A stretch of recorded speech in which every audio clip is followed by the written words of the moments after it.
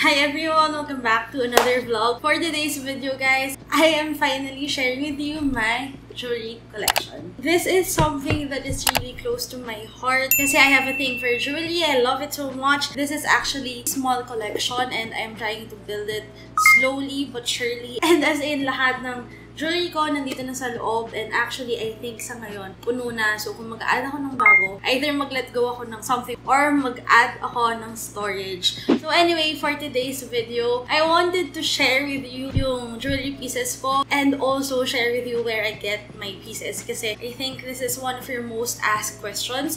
This might be a chatty video, so maglalagay ako ng timestamps sa baba. So kung gusto nyo mag-skip, just check the timestamps below. For my collection, yeah, these are mostly yellow gold pieces because I feel like yun yung mas bagay sa skin tone ko and yun yung mas gusto ko talaga. And these are also mostly solid gold pieces. So I also get questions kung bakit ako mahilig sa gold, bakit ako nabubudol ng mga tao na mag-gold. I think it really is a good investment ang gold kasi yung bentahan sa kanya, kunyari sa Ongpin, it is per gram and then yung price niya per gram, tumataas siya. Nagpunta kami sa Ongpin kahapon, yung price niya per gram sa isang store is 2.8, yung isang store naman 2.750. And I think online yung price niya is 3,150 pesos. So, yung price niya per gram tumataas, patagal ng patagal. So, kung bumili ka ngayon ng hikaw na 3,000 pesos, maybe in a few years, mabibenta mo siya ng 3,300, 3,500 pesos. So, kumita ka, diba? And also, the reason why I really love getting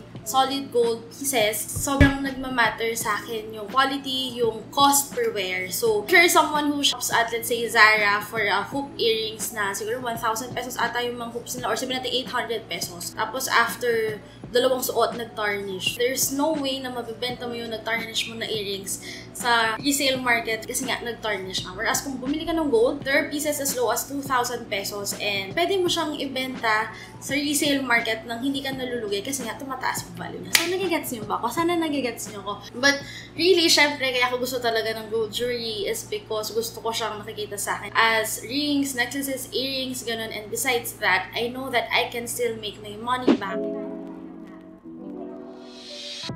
This is your most asked question sa akin. And ito yung jewelry piece na nag-start ng love ko for real gold. This is the first jewelry that I got for myself using my own hard-earned money. So ito siya. This is my necklace that you always see in almost all of my photos on Instagram. There! Ang ganda! Super duper love ko talaga to. This is 18K yellow gold. Yung name ng necklace is Diamond Cut Beaded Necklace. Comes with a bracelet as well. This one. Ayan. As in exact same sila. Match sila.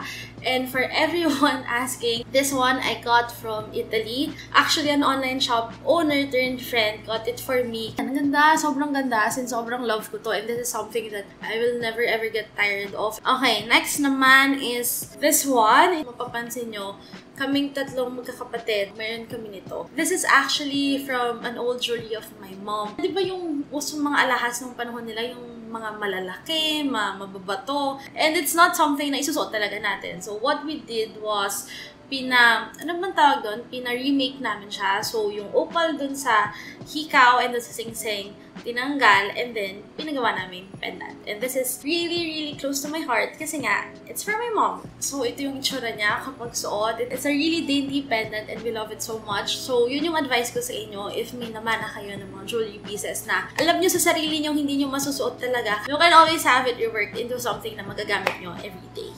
By the way, for lengths, this is 18 inches and then this is 22 inches. And yung chain nito is from SM Department Store. For me, yung selection nila doon is really nice. May mga hidden gems sila. Yun nga lang, yung price is medyo mahal since per piece sila and not per gram. So, just keep it in mind. And usually naman, mayroon silang discounts, mayroon silang sales. So, magtanong lang kayo. Okay, moving on for bracelets naman. I've already told you about this bracelet na matchy lang nito. This is a paper clip bracelet. I'm not sure kung nakita nyo na to kay Hazel. Hazel, pero twinning kami dito. And this is something that we've been talking about getting siguro last year pa. Pero kuripot kasi kaming dalawa. So, parang sisibilin na natin. Pero hindi namin mabili-bili. Pinili namin siya Valentine's Day, 5/14, magka-chat kami. So yun, that's the story behind this one. And kung mapapansin nyo, yung size ng paper clips nito is a lot smaller than the usual ones. And super nag-match siya dito. And it's really dainty and cute. And also guys, I feel like madaming tao yung takot bumili, takot magtanong kasi feeling nila sobrang mahal. Honestly, ganun ako before kasi nga yung mom ko sobrang hilig sa alahas. So I felt like yung alahas, pang matanda siya, pang magulang siya. Like for budget siya ng magulang. Pero I realize now na hindi pala. Kasi per gram naman yung bilis. So mas magaan, mas affordable. So this one, since it's a smaller paper clip, this is a bit more affordable than yung larger ones kasi mas konting gold yung ginamit sa kanya. This is my lucky charm. It's a 3-coin bracelet na nasa red string. And pinabless to sa temple talaga. So there. Here, I have 2 Cartier rings and I got this in stores again belt and ito yung thicker one. I love it so much. I got this to remember a very special milestone in my life and super na happy lang talaga ako pag nakikita ko to. Although yung sad part lang which I've come to accept na is since it's a thick band of gold, talagang it's really prone to getting scratched. And the next one naman is the one that I got from Sisi Maricar kay Ate M. It's from a vintage store pero brand new and sobrang steal nito. Would you believe na the price that I got this for is cheaper kung magkano ko ito nabili in store. So, this is yung love ring na merong 3 diamonds. And I love it so much. Yun nga lang, hindi ko siya sobrang masuot kasi takot ako na ma-scratch siya kasi sobrang, tinitreasure ko pa siya. Sinastack ko na lang siya with my half eternity ring. So, yan.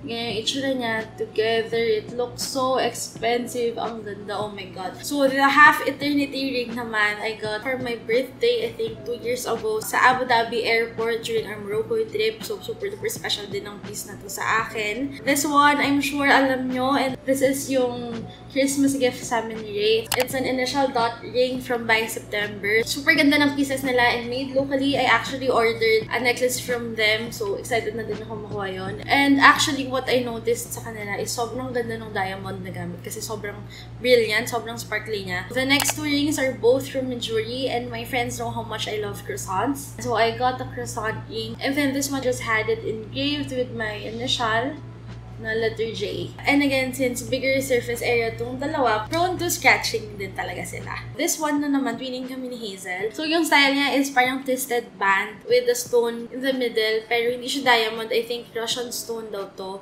Ayan, sobrang dainty. These are the only rose gold items in my collection. These 2 I got from Pandora. And then this one I got from Charol. I keep these for sentimental value. I also have this one. It's a twisted bracelet. Parang matches sila nung ring ko. And this one was also from my mom's collection. So I have 3 friendship bracelets over here. Sobrang love na love ko tong mga to. Pero I don't think I'm gonna get more. The blue ones we got from Morocco. And sobrang special nito kasi that's really one of my favorite trips abroad. And then itong pink one naman, Ate Fove got for me nung birthday ko. And then ito, another special gift. It's from Ate Maricar. Nakuha ko to sa giveaway niya sa live, I think. It's a silver Tiffany bracelet and I'm keeping this kasi it's really sentimental for me. And lastly, on the topic of bracelets, this is actually my only watch and I got it from my dad. So, ayan yung itsura niya. Mayroon siyang dark blue face inside na parang may gradient effect sa loob. And then, mayroon lang siyang diamonds inside. If you watch my previous vlog, then you probably saw this already. This is my current favorite and ito yung talagang, nakapagputibok ng heart ko, oh my god. So this is yung Alhambra necklace from VCA. I had it customized to 18 inches and I feel like hindi pa din enough yung length na yun sa akin. So naglagay ako ng 2 extender dito. So guys, if you're not familiar, ito yung sinasabi kong extender. Para siyang chain na i-connect mo dun sa lock ng necklace mo para ma-extend yung necklace. And I feel like this is a must-have in anyone's collection. Especially if mahilig kayong mag-layer para mapaglaruan nyo yung length ng mga necklaces nyo or ng bracelets nyo. So this is how it looks. Sobrang dainty, sobrang love na love ko talaga. Sinanghabi lang siya tingnan. Ang liit niya lang. I have another chain necklace dito. This is like a curved chain necklace pero Very small lang yung curved chain niya. This is also from my mom and I love wearing this kapag nasa beach, ganon. Yan, it's so nice. Oh my god, ang ganda ng layer na to. Diba? Nice. Okay, next necklace and another one from my mom. A box chain na necklace and super ganda niya lang din talaga. I like this kapag simple lang din yung pendant ko or pang layer, ganon. I think this one is also 18 inches. So, this is how it looks on. Kung makikita nyo, it's kind of sparkly as well. That's why I also really love it. And by the way, guys, can I just say na this is another proof that jewelry is a good investment. So, nakikita nyo yung pieces na yan. Ito, tsaka ito. These are some of the pieces that I got from my mom. And the fact na napapass on mo siya from generation to generation just proves how much of a good investment it is. Next item and another one from CC Maricar. This necklace reminds me of Rapunzel so much and I think amethyst yung stone na to. And then meron lang siyang very tiny diamond dun sa taas. Ay, ang ganda. Oh my god, I love. This one I haven't worn yet. Feeling ko it's a bit dressy for me kasi sobrang casual ko lang na tao pero it's a really nice piece to have in my collection. The next piece is another really dainty necklace that I got from Micaela's PH. Kaya lang guys, sa sobrang dainty niya, sobrang laki ng chance na maging tangled siya. And right now, it is tangled. Meron lang siyang balls and it's really dainty. It's really nice when worn. Sobrang love ko din to kasi it's a different type of chain. I got this from SM Department Store din. I got it with a pendant. So, saan yun matawag dito? Ayan, that's how it looks. Super duper nice. Also guys, the reason why I love getting chains, I highly suggest na bumili kayo ng mga chain na medyo versatile and different lengths para next time, pendants na lang yung bibili nyo and parang ang dami yung necklace sa collection nyo when in fact, madami lang kayong pendants. Okay, now guys, let's move on to the final category, yung mga earrings. This is also actually one of my favorites kasi kahit nasa bahay lang ako, pwede akong mag-earrings. May reason ako to wear earrings. For earrings, I really love hoops. So, medyo puro hoops sila na iba-ibang sizes. So, I'm going to start with those na hindi hoops. So, this pair, nakita nyo sa what I got for Christmas video ko. Really love. I got it from Ate M as well. I think it's a total of 0.80 carat na diamond. Love the size. I think the size is just perfect for me, for my ears. Ayan. The thing with diamonds though is kapag nagsangla ka ng alahas, hindi nila i-count yung diamonds. So, ako, medyo careful ako when it comes to items with diamonds. Kasi hindi ako sure kung wise investment pa siya. I'd have to do my research on that more and as of now, happy na ako dun sa items ko na may diamonds. Okay, next earring. Ito lang yung only white gold earrings ko and only dangling earrings ko sa collection ko. And it's so cute! Grabe! Ang ganda! Oh my god! Ngayon ko pa lang siya nasukat and sobrang cute niya. So, if you watch Korean dramas, mapapansin nyo na ganyan yung mga type of earrings na sinusuot nila. And ang cute! Oh my god! Ang cute! So, ayan. Nangarap pala ko ng yellow gold na ganito. So, I really like this one as well. Yun lang yung non-hoop earrings ko. The rest are gonna be hoops. So, I think let's go by size na lang. I just got this today and it was such a surprise. It's a gift from Skylove PH and sobrang happy ko. As in, sobrang tagal ko na naghahanap ng huggy na hoop earrings and for some reason, hindi ko makuha yung perfect size for my earlobes. And ayan na siya. Ito siya. It's the perfect size for me. Kaya sobrang happy ko. And it's going to be my new everyday hoop earrings. Diba ang ganda? So it's really tiny and cute and it really hugs your lobes in the right ways.